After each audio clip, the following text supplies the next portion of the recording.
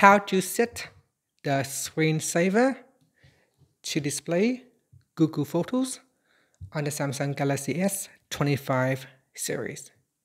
First, tap on the home button to return back to the home screen, and from the home screen, swipe down at the top to open up quick settings.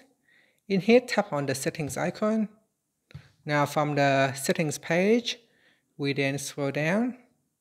In here, you want to tap on display, then scroll down to the bottom, and then tap on screensaver.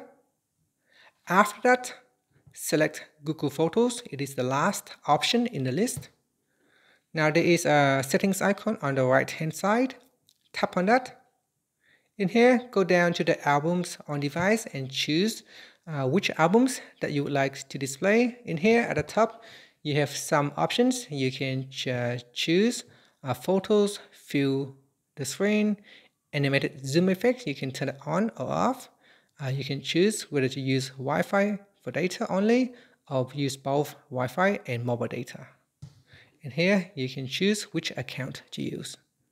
After you have set the required settings, you can tap on the back key, then tap on the preview button to have a preview of the photos.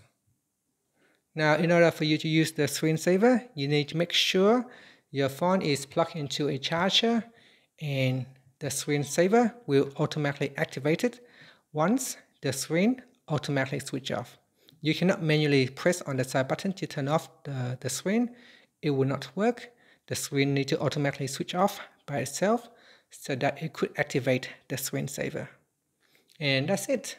Thank you for watching this video. Please like and subscribe to my channel for more videos.